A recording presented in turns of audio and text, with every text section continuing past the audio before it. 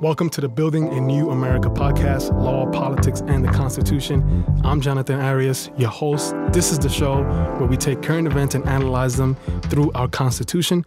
Before we get started, make sure you go over to the banner pages and make sure that you give us a follow. We're really trying to grow this podcast, so make sure you go over there, subscribe, share with a bunch of other people if you find it helpful. Make sure to follow me on Instagram and Twitter at John Arias, JonArias. So let's get this thing started. So being that our Constitution was drafted over 200 years ago, one thing that the founders could not have predicted was the technology that we have now. Since the Constitution is the supreme law of our country, it's exceedingly important that we update the document to our era. One thing that isn't stopping is technology. Day by day, it's becoming more and more powerful. In 2013, a man by the name of Eric Loomis pled guilty to the charges of eluding an officer and operating a vehicle without the owner's consent for driving a car that had been used in a shooting. At his sentencing, the judge determined that he was a high risk to the community and thereafter gave him 6 years in prison.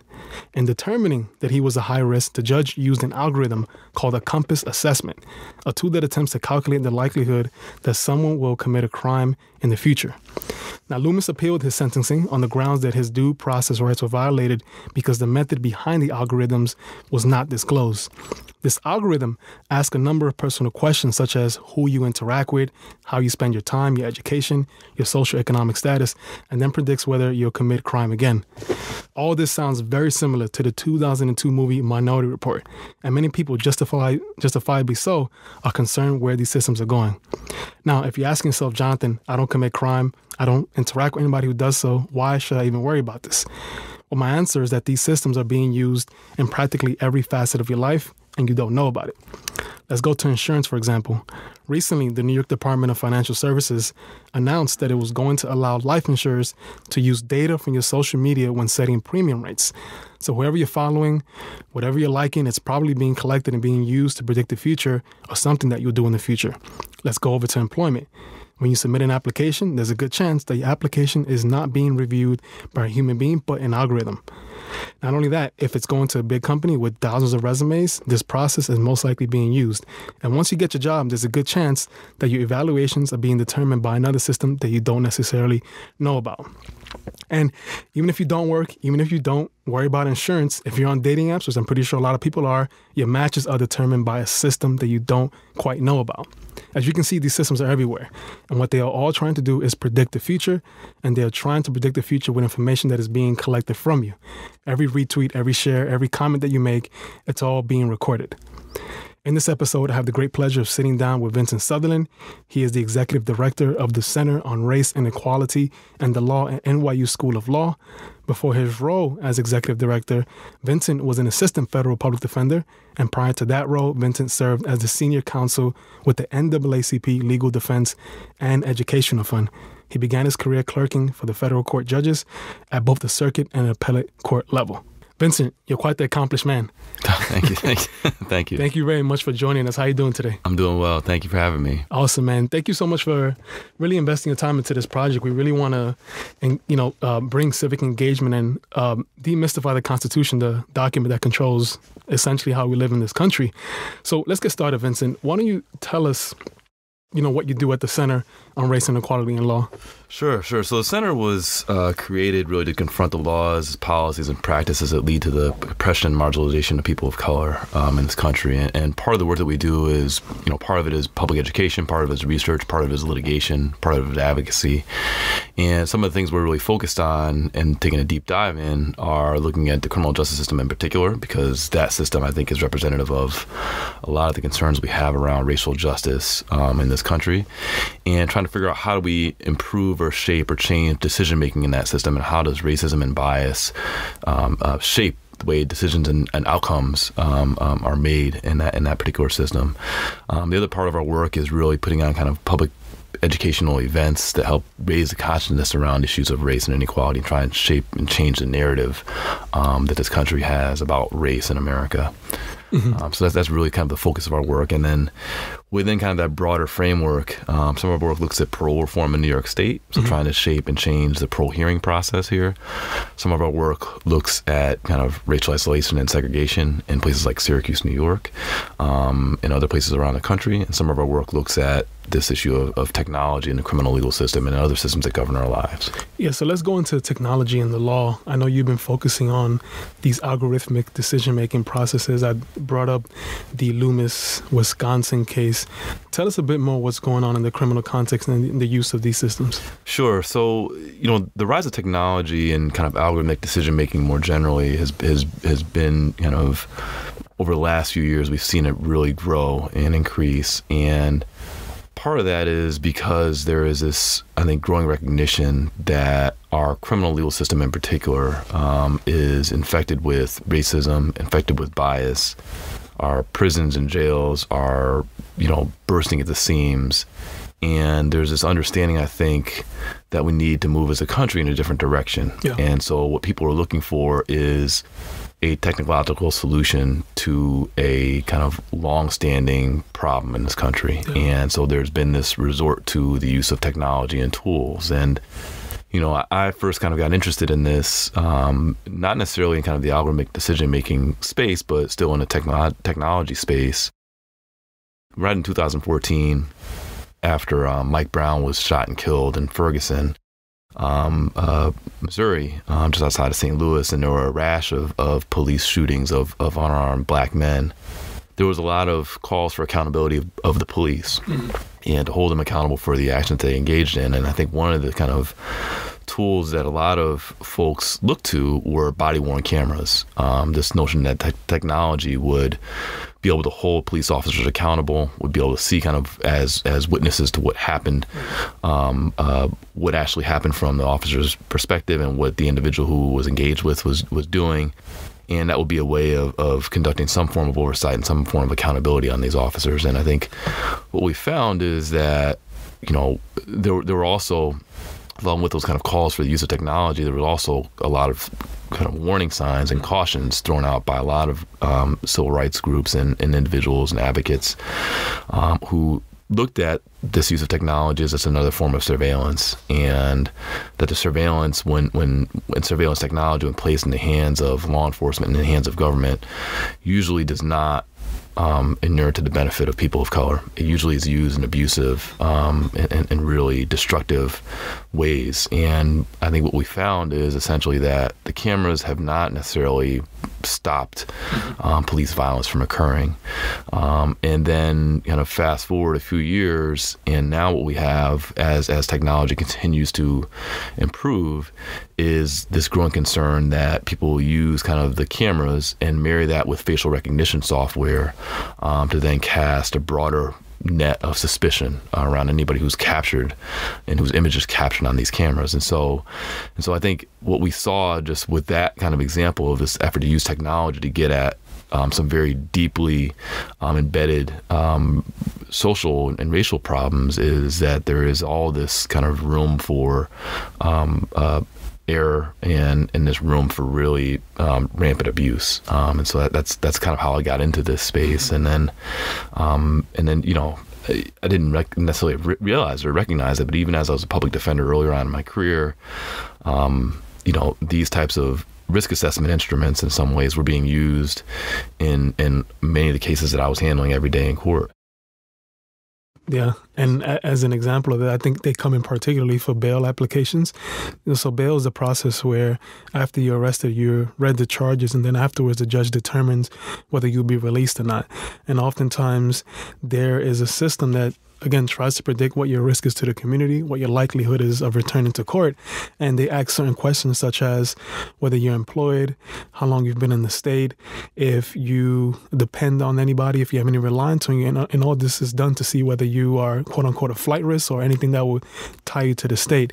And it's interesting because me being a public defender also, we dealt with this all the time. And I didn't quite think that it would reach this far, especially with what we're about to talking about right now. Yeah. No, it's a little bit crazy, because I think even, in that context, like years and years ago, the way these tools were used, and we'll talk, I guess, a little bit more about kind of how they actually work, but they weren't necessarily tied to kind of a data set.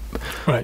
The way it worked before was that if you had a landline, for example, or if you were employed, or if you had some other kind of concern in your background, you get a certain number of points for that, and you just kind of add up the points. And if you get, say you get 12 points or 15 points or whatever number of points you get, then you're seen as a low risk to flee, and a low risk to kind of to fail to come back to court. And so you were more trustworthy in some sense. If you got negative points, and you were seen as more of a high risk, and it made it more difficult for you to be released, and released without having to post some type of cash bail. Right. And now these tools are kind of taking the next step, which is kind of tying them to a data set and trying to compare you to that data set. Right. And then if we consider the Loomis case, as I'm looking at the question that the COMPAS system asks, and it's a number of questions: personal, psychological, socio-economical, and then from that data set, they essentially try to predict the future. But ultimately what I see here, essentially at the core of Loomis, was just the propriety information behind it, which means you have a system that judges are relying on or even substituting for their own decision-making, but we don't necessarily know how these systems are being created. Could you talk more a bit about the secrecy behind these systems? Right, sure. So the way these systems kind of work generally is the idea is kind of similar to what you were just talking about kind of in the opening. You imagine if you're watching imagine watching Netflix or you're choosing kind of a Netflix movie you want to watch, and you pick that movie, and then what happens is kind of Netflix decides, okay, you watch this particular movie, other people who watch this particular movie watch this other set of movies, and so so Netflix can kind of advertises to you to watch similar types of movies, right? And so these systems kind of work in the same way.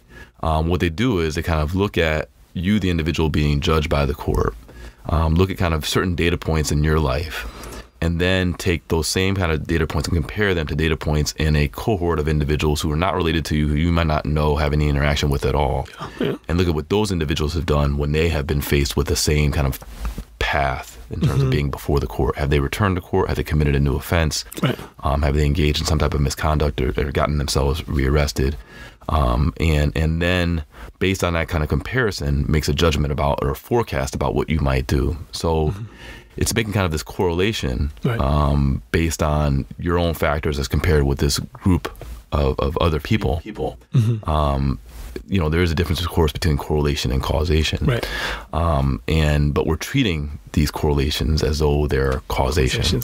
And so the way these kind of tools work and the kind of secrecy behind it is that oftentimes the companies that make these tools essentially weigh different factors in different ways.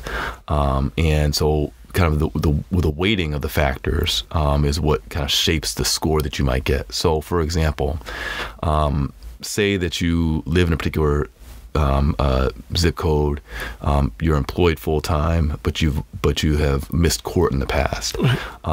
Having that warrant may be weighted, and missing court, which would lead you to having a warrant, may be weighted much more heavily than living in a particular zip code or being employed. Right. As someone who is the accused, sitting in court, you're not going to know, because these algorithms keep that kind of information secret. Right. You're not going to go how they weight that particular piece of information. So you're not really able to challenge, and this is what happened in Loomis, you're not really able to challenge the weight given to the particular considerations that the tool is undertaking to arrive at a forecast for you, which makes the whole process kind of shielded in darkness. And so there's this concern around these black box algorithms that are really making decisions that, we may know kind of some sense of what factors are going into them, because the COMPAS algorithm, for example, has, like, as you mentioned, a kind of a list of questions that you're answering and some other kind of facts that the person kind of filling out the score sheet can glean from your own record. But you're not going to know what weight those factors are given, which really makes the arguments difficult to make in terms of like whether or not the tool is accurately reflecting an appropriate forecast for you. Right. So before we even get into the content of the algorithms, the data that's being input, we have to have access to the black boxes to see what's actually going in there. Yeah. So because when you consider, let's go over to, I believe it's Idaho, the Medicaid case, where many people who deal with developmental issues were having their government benefits substantially reduced, and what essentially turned out was that these people were being interviewed by a contracted party with the state, and when they tried to find out why their benefits were being substantially reduced, the company said that it's proprietary. We can't give this up. The problem with that is that you're making these decisions with people's lives and things that are just not insignificant in that sense. So I think the big problem here is that I can see the arguments for the efficiency of these systems. Like, for example, if you are the CEO of a company and you have to, or an HR manager of a company, and you have to go through thousands of resumes, then I can see how the algorithms could make that work easier for you. But then ultimately we have to consider what's being placed in there. Right. So let's discuss a bit more about the bias data that's being implemented in there. Yeah. And before I shoot it back on you, what I notice is that one of these questions, particularly in the COMPAS system and Loomis, is also where you live, for example. And if, let's say, you live in an area that has a lot of crime, then that will be weighed against you, because then I guess the link there is that because you live in this area, there's a greater chance that you'll commit crime. But then the problem with that is that what if you can't get out of there? Right. What if you are essentially stuck to that area for a number of reasons? Maybe you can't afford to get out. Maybe you're a kid, there's nowhere else to go. But then yet that is being weighed substantially against you. So I think what's important right here is that once you get past the secrecy of these systems is the information that's being placed in there. So could you speak more about the information that's being put into these systems? Sure.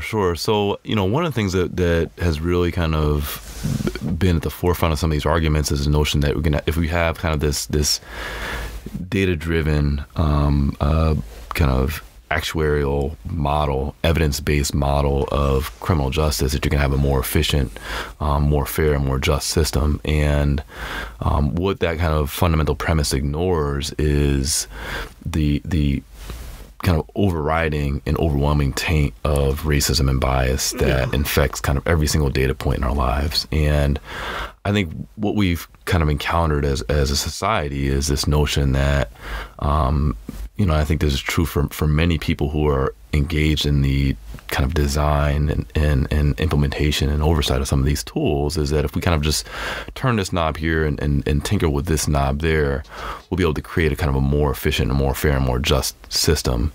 But that ignores, like I said, this the birth of America. And the reality is that kind of, racism is woven into the fabric of this country. It is like literally the ink on the blueprints of the plans for America. It's the foundation. It's the foundation, exactly. And so because of that, every data point that you look at is going to be tainted by racism and by some bias. And so it's impossible, I think, to scrub that bias from the data itself. And what that, to me, results, and I think many others have thought about this and talked about this, what that leads to is kind of this garbage in, garbage out problem, where we're putting garbage data that is essentially dirty, and expecting to get kind of forecasts that don't reflect that same dirty data. And that's just, it's something I think is really a significant problem. And I think one of the biggest problems when we think about the use of these tools. And I think, so even in the example you just gave about kind of the COMPAS, tool looking at your location and where you live as being problematic, because there may be higher kind of rates of crime. Well, the reality is that crime is not only stuff that's actually happening, but it's kind of what's reported and it's where police are. Right. And so when you think about crime rates, it's really about where the police have been kind of allocated and where they've been deployed to. And so that is more of an indicator of what's happening than anything else. And we know from just our New York experience that police deployments here and kind of from the stop and frisk era, there was a clear kind of racial bias in kind of where police were deployed and where they were enforcing the law. And it gives this kind of impression that particular neighborhoods are far more criminal than others, when that's not necessarily the case and not actually borne out by if you enforce the law kind of evenly across the board. And so I think that problem in particular is I think one of the really difficult nuts for folks to crack when they think about kind of the use of these tools. I had a couple colleagues at at NYU who wrote a piece called about dirty data, basically, where they looked at predictive policing systems. So these tools are also used to try and predict who may be a victim or a perpetrator of crime, or where crime might actually take place in terms of a geographic location. And what they discovered, so this is Rashida Richardson, Jason Schultz, and Kate Crawford, all of whom are affiliated with NYU Law School and AI Now Institute. And what they discovered was that in kind of looking at these predictive policing systems in another number of cities, they looked at cities where the police department had been under some type of consent decree because they engaged in unlawful policing and abusive policing practices, engaged in racial profiling. And what they discovered was that a lot of these systems were relying on that same dirty data. The data was infected by racism, infected by biased policing in order to build their predictive policing systems. And so, of course, when you're predicting that crime is going to happen in a place where you've seen a lot of where you're already over policing and over enforcing the law, then you're just going to kind of go back to those same places, and it's going to create this feedback loop, which is, undermines any kind of validity of any type of forecasting or so-called prediction you're trying to make. Right, and I think the issue here is just removing the humanity from this whole system, like removing the decision-making process that we can only rely on throughout, while somebody goes through the criminal justice system. But let's talk a bit more about specifically the information that's being placed into the systems. Could you talk a bit more about that? Yeah, sure. So oftentimes a lot of these systems rely on someone's prior criminal history. And of course, as we know kind of from our country's experience with criminal law enforcement, generally the law is enforced far more heavily and in biased ways in communities of color. And so, that data point in and of itself is a huge reflection of the biases and racism that we see in American society. Kind of other types of data points that we think about are someone's social network, who they might be hanging out with, who they might be spending time with, what their level of education is, their age at first contact with the criminal justice system, where they might be living kind of in terms of their zip code and their location, what their employment history is or employment status is. And all these data points are all kind of can be all filtered through the lens of race and looked at through the lens of race and racial bias. And all of them, I think, help to produce and reflect in their forecast those biases. And so that's deeply problematic. Yeah. What do you think the potential solution is? Do you think it's to not use these systems at all? Do you think it's to just integrate more justice into it? As cheesy, I hate to sound cheesy, but what I notice is that with many of these systems, they are being programmed by people who don't necessarily know anything about that particular industry. Right. So maybe it could be a matter of having stakeholders more involved in this process, like opening up the black box, making sure that they're not creating the systems in a vacuum. But I mean, what do you think do you think the potential solution is to just not use them? What do you think we should do? So that's a great question. So I think, my first kind of response is that until we are able to suss out or figure out kind of how it is that the biased data is affecting the forecasts that are being made, that we need to kind of call time out in terms of the use of these tools.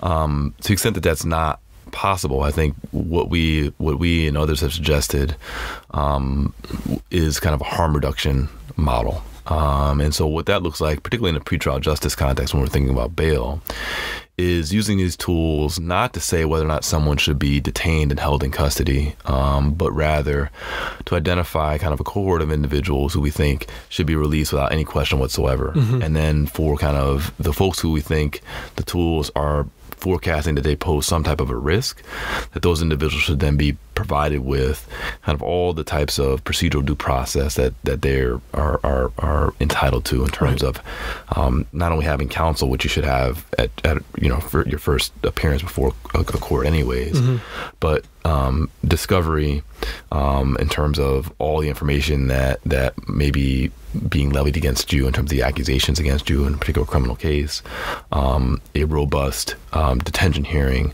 where the government has the burden of proving by some significantly high standard, right. Clear and convincing evidence, or that you pose a risk to flee, or you pose some risk of public safety in some way. And so I think at best these tools can be used, I think, in that kind of harm reductionist model. But I think, at all stages, these tools are kind of not created equally. And so I think that's at the pretrial justice stage. I think there's a way you might be able to use the tools with this harm reductionist model.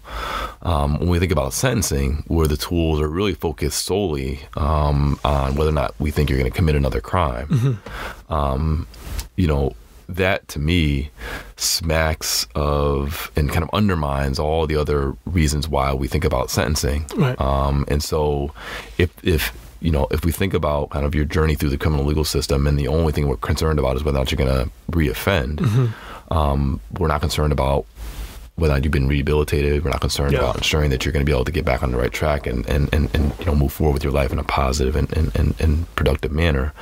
Then I think these tools really do a disservice. And I think beyond that, they create kind of this distance because a judge who's imposing a sentence based on a tool in part is able to say, well, it's not necessarily me that's saying you're at risk. It's this kind of computer program. And, part of the probably the funny thing, the ironic thing about technology is we are so prone to be biased by the use of technology. There's kind of this automation bias. If a computer is telling us that this is the answer, then it must be right. Then it must be right. It's kind of like when if you ever go on your phone and you type in kind of some address on your maps, and in your mind you should go a different way, but you end up following the phone. Isn't that crazy?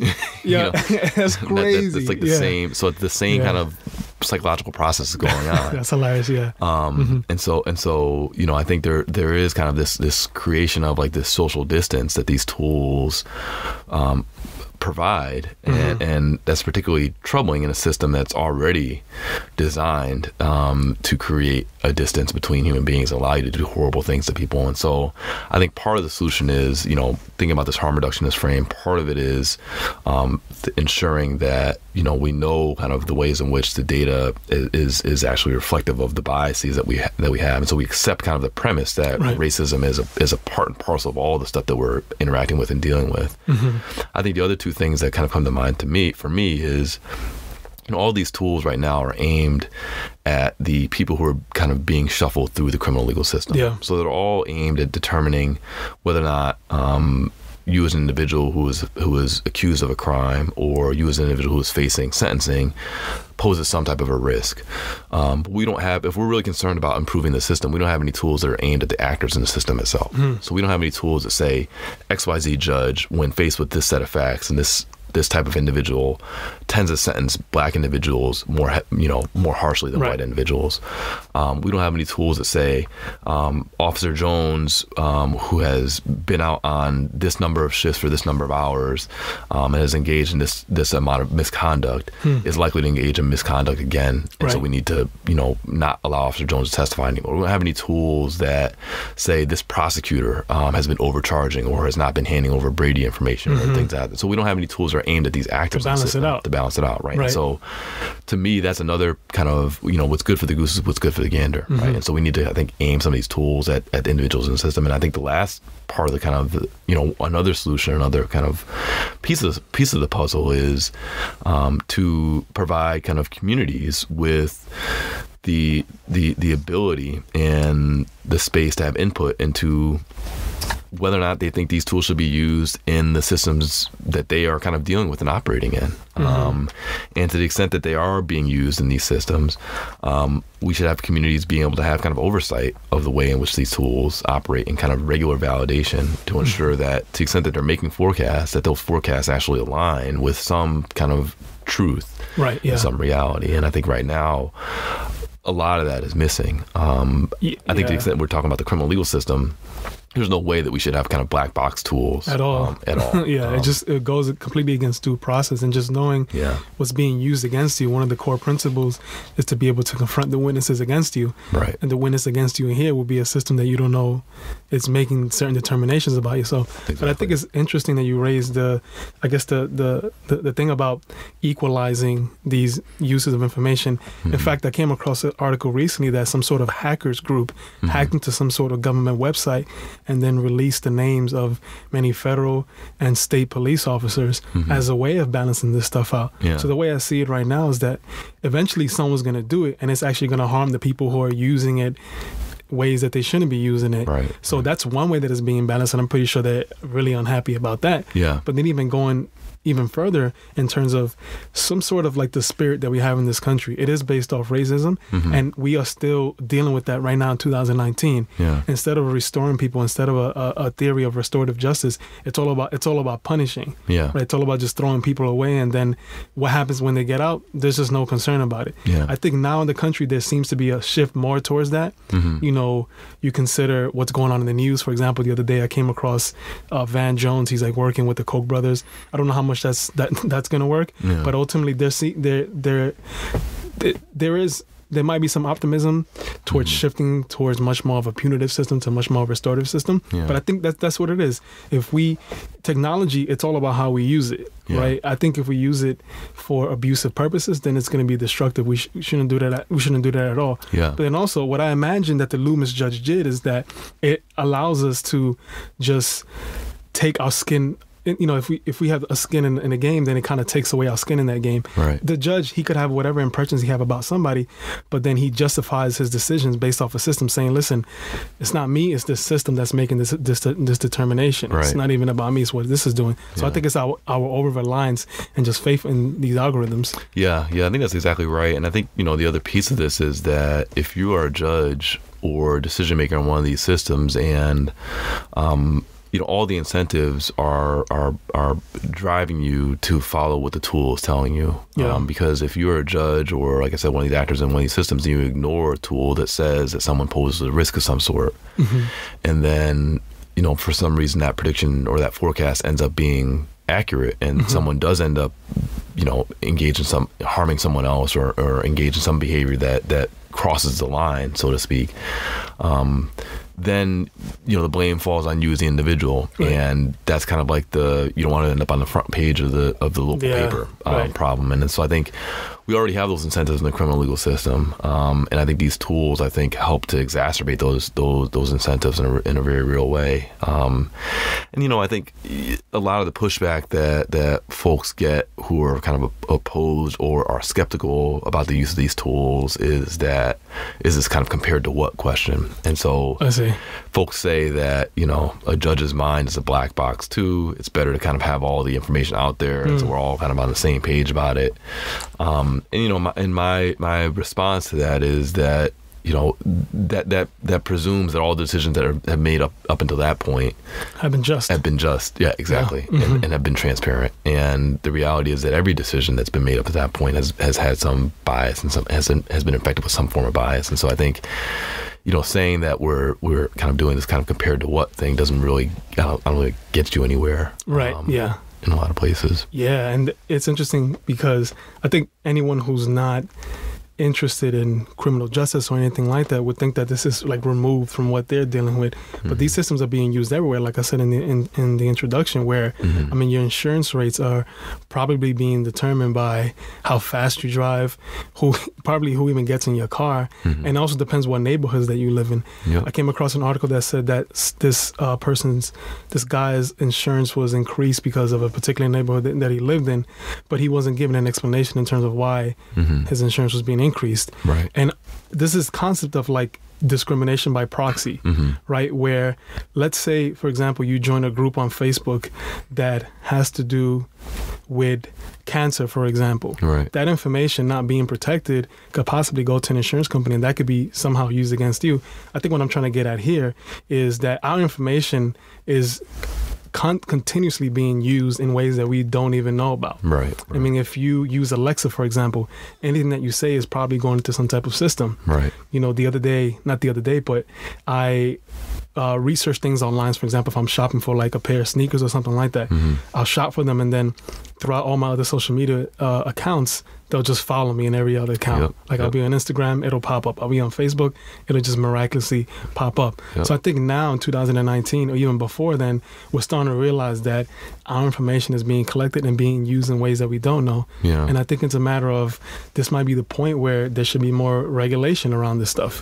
Yeah. I mean, I think that's right. You know, Europe is pretty far ahead of the United States in this space. They are. And I think they've really, you know, there's a kind of the GDPR, which is like a kind of privacy regulation around personal data, and there's a really clear focus on how your data is kind of an extension of you, and you have kind of your privacy is being invaded every time that it's being used in ways that you don't have any control over or any knowledge of. And you know, here I think we just take that type of stuff for granted. And it's really kind of a ubiquitous problem. And I can imagine that as we continue to develop these tools, and as they continue to kind of grow in their use and kind of in popularity, that they'll continue to pull kind of other types of data points for folks. And so what's to say that, so like when we think about bail and pretrial justice, I'm just throwing out kind of like a hypothetical here. The considerations that a judge has are, in most states, New York is kind of an exception, but in most states, it's, are you a risk to flee purposefully, like not come back to court, or are you a risk, do you pose some type of a danger to the community or to public safety? So what's to say that, you know, we won't start kind of pulling whether or not you pay your bills?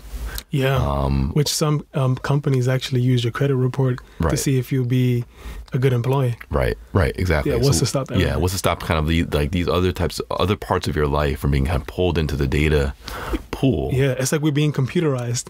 It's crazy. No, it's a really dangerous thing. And so I think, you know, we need to, you know, as a society, I think, hit the pause button and step back and really think fundamentally about what is the world that we want to live in.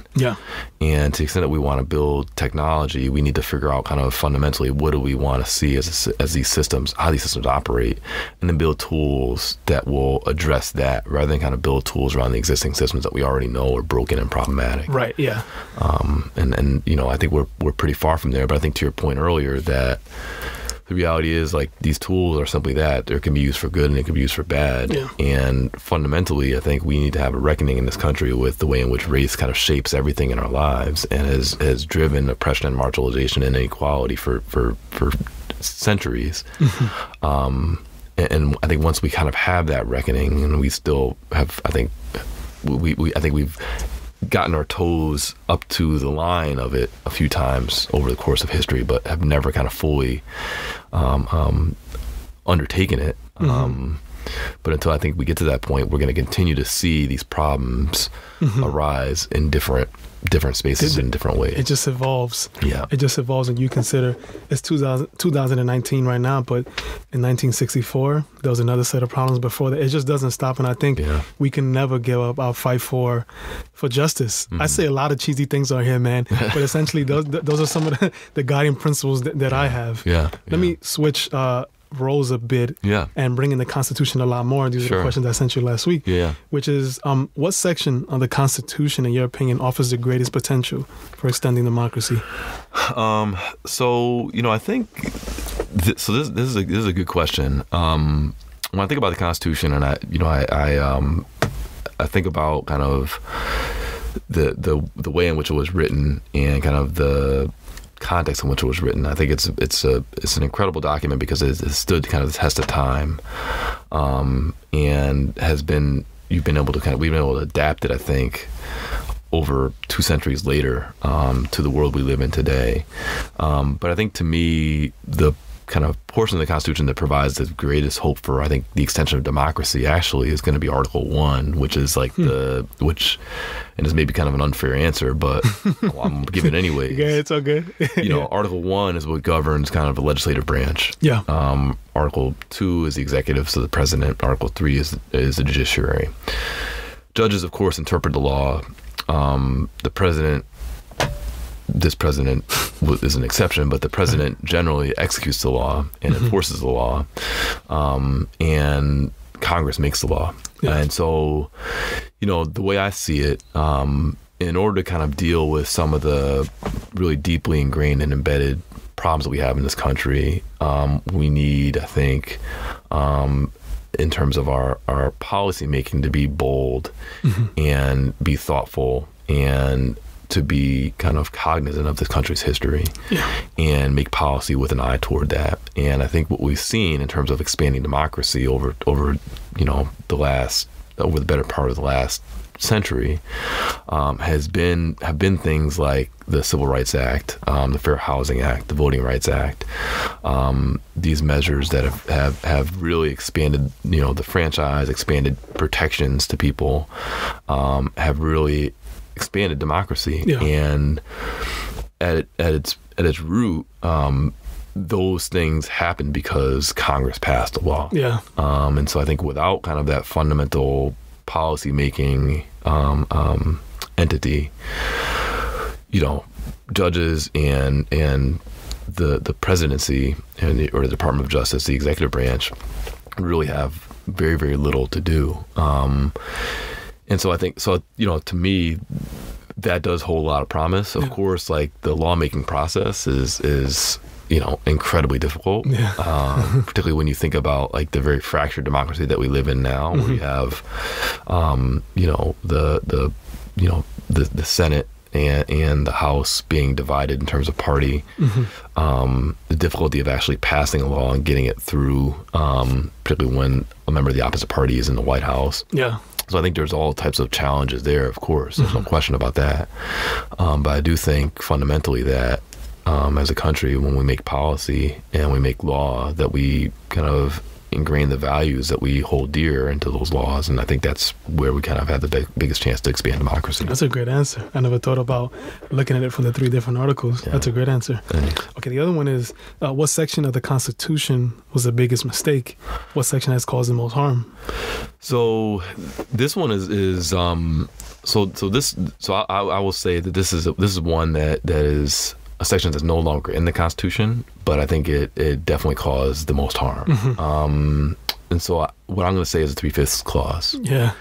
And the reason I say that is because when we talk about kind of this idea of a national reckoning with America's history around race, what we had at kind of the inception of the Constitution and as it was being drafted and kind of going through this effort was America, even very early on at its inception, was in many ways at a crossroads. And the debate and the fight was, what are we going to do about slavery? The enslavement of Black people simply because of their skin color and largely because of this, economic, this effort to have kind of an economic base, right? Free labor for centuries. Yeah.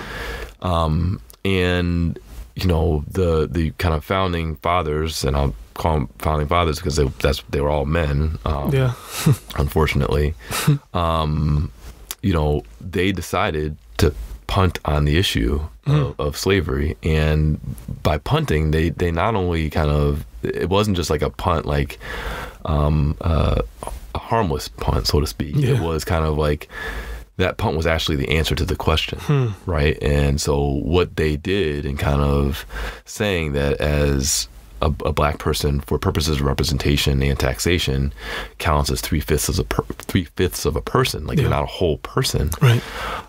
Essentially said, we're going to continue with this kind of fallacy about the racial inferiority of Black and brown people, and we're going to do that in service of ensuring that the Union stays together. Yeah, a punt. Yeah, exactly. Yeah, and so what it reminds me of, so Derek Bell, who's this who was a law professor at NYU at the law school. Was literally like one of the fathers of critical race theory.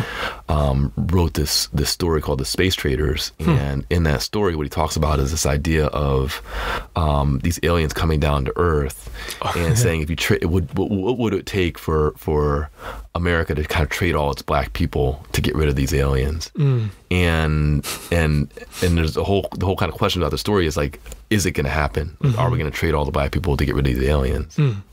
And to me, the question's kind of already been answered by that 3/5 compromise, because what happened was we said, okay, we're going to continue with slavery, we're going to continue with this fallacy about racial superiority of white people and racial inferiority of black and brown people, and on top of that, because we're going to count people as 3/5 of a person, and most of the black people who were slaves were in the South, we then provided those southern states with a permanent kind of with a permanent foothold in the democracy, and a foothold that gave them power, basically, and empowered them for the next 70, 80 years until the Civil War happened.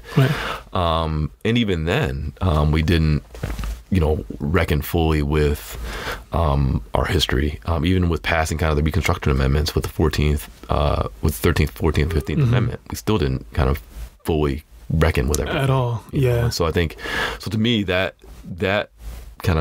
compromise early on said to black people, like, here's your place in this country. Yeah. And that has, I think, colored everything since then. To this day. Because I know if you bring up slavery to anyone who is uncomfortable with a conversation that we're having right now, typically the answer is that we should get over it and just move on. It stops us. It almost works as an anchor towards moving to the future. Yeah. But what I continuously say is that we are living with the past and the future right now. Yep. James Baldwin had an amazing quote. He said that history isn't something that should be merely read. History actually lives with us now, and whatever moving forward is what we're dealing with in the past. So I think just bringing up these concepts are extremely uncomfortable for a lot of people, but if we don't bring them up, there will never be any progress. Yeah. And even when I look back, history has become one of my favorite subjects recently, because history to me shows you what's going on today, and it shows you many of the parallels.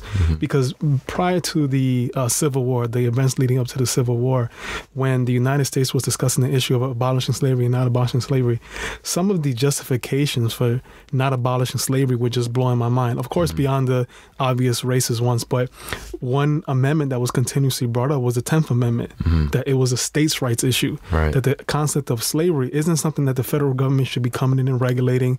It's all about what the states should do, whether it's moral, whether it's unjust, whether it's a horrible institution. It really isn't for anyone to determine, but it's a states' rights issue. And what I notice are many of these coded words that people are using, even now to this day, to essentially cover up the atrocities that have always pervaded this country. And that's why I always go back to history, and I consider what happened on now.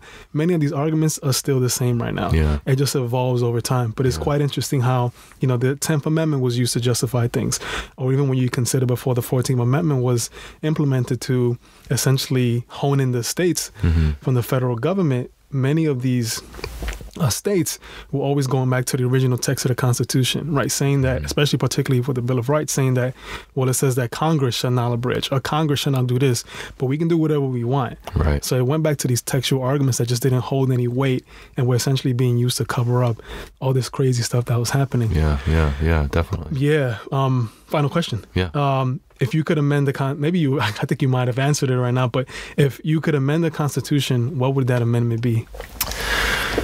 So this is a great question. I didn't come up with it. It was our advisor, his advisor. But I'll take credit. Yeah. So, when I think about kind of amending the Constitution, I think, part of the problem with the Constitution that I see is that it was framed in many ways by the context of the times in which it was written, right? And so kind of in thinking about the answer to this question, or thinking about my answer to this question, what I looked to really was kind of the Constitution of like South Africa, the Constitution of Ghana. So these are countries that were under, Ghana, in the case of Ghana, was under colonial rule. South Africa, of course, was under apartheid rule. And thinking about it in a modern context, like what are the things that are missing from our Constitution that are present in those constitutions. And if you think about, like, if you read, like, the South African Constitution, for example, there are all these kind of affirmative rights of things that courts around the country have, I think, read into the United States Constitution, but that's interpretation of the document. It's not the stuff that's in the actual document. Right. And so the South African Constitution says basically you have a right to housing, you have a right to education. Isn't that interesting? Yeah. So all these kind of fundamental rights to things that I think we all think of as critically important to survival in society, not only survival but thriving in a society, a right to health care. So I think in many ways I would probably amend the Constitution to incorporate some of those more modern elements, right? Things that probably folks in the late 1700s were not even thinking about as problematic or as necessary to kind of be a part of the Constitution, but are certainly like foundational in a lot of ways. And so I think the other thing about the South African Constitution and like the Ghanaian Constitution, like these other documents, is they have this fundamental and core principle around human dignity. Yeah.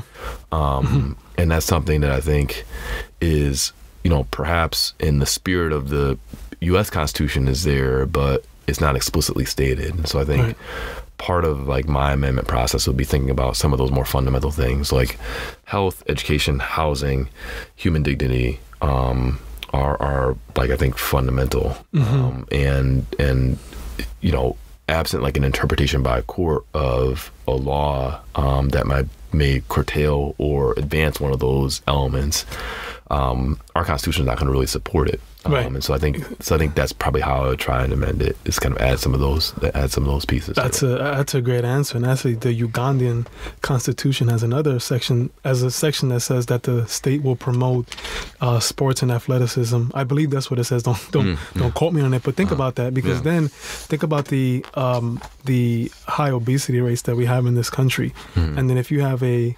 constitutional provision that promotes health, like you said, it doesn't have to necessarily be the promotion of sports, but housing, all these principles that if you were to look 200 years down the line, these are integral humanist concepts that we should never forget about. But if you look at our Constitution, it's interesting how many originalists think. Originalists are those who always try to go back to the original intent of the Constitution. And to me, I kind of laugh when I think about that, because if we go back to what the original intent of the framers were, it's just not applicable to. we know what they are exactly. We know what they are, so we shouldn't necessarily rely on them. I agree. But those are great answers, man. Those are amazing answers.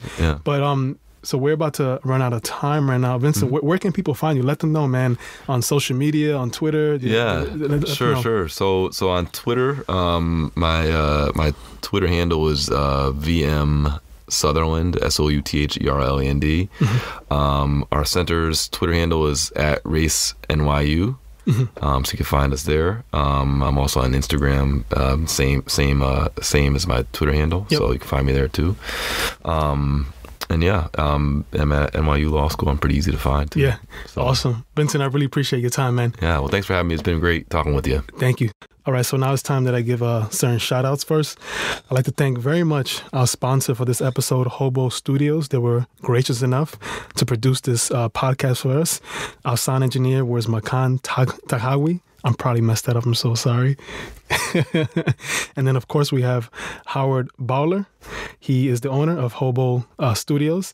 The executive producers are Andre Garrett and Marcus Sandifer. The podcast advisor is Hazel Weiser. The associate producer, showrunner, and the man that really puts all this stuff together, Jorge Navia. And then we have our social media manager, Zani Jackson Garrett, who essentially runs our social media and helps us out with all that. Again, like I said in the beginning, make sure you subscribe. Go on iTunes, leave us a comment. Make sure you go over and follow Vincent on his Instagram, social media, and everything else. He's doing amazing work at NYU, and I will certainly follow what he's doing, because all that we are essentially trying to do with this podcast is just to improve our democracy, make it a much more fair and just country, essentially.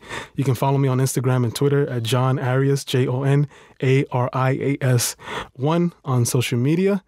Next week, May 2nd, I'll be sitting down with former Governor Howard Dean. We'll be discussing democracy at the crossroads. We'll be discussing if this country is falling apart or not. But essentially, I'll be sitting down with someone who has a lot of experience in this whole politics scene. So if you would like tickets to that, you can go on Eventbrite and search Building a New America podcast, Law, Politics, and the Constitution. Make sure you get your tickets May 2nd at Civic Hall at 6:30 p.m. This is Jonathan Arias, and I'm signing off. Thank you very much.